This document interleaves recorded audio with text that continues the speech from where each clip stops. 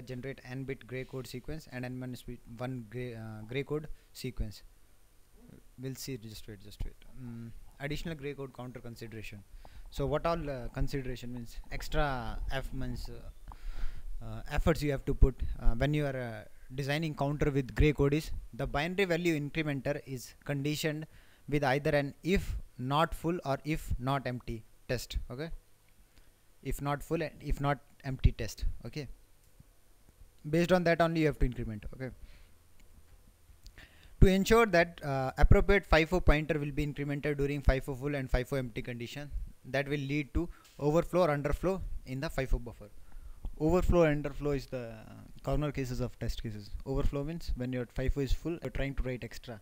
So during that time, overflow flag is asserted. Okay, when you are trying to read a empty FIFO, during that time, underflow flag is asserted.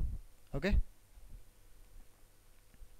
If the logic block that send data to the FIFO reliably stops sending data when FIFO full condition is asserted, and FIFO design might be streamlined by removing the full testing logic from the FIFO write pointer. Okay, what they are telling?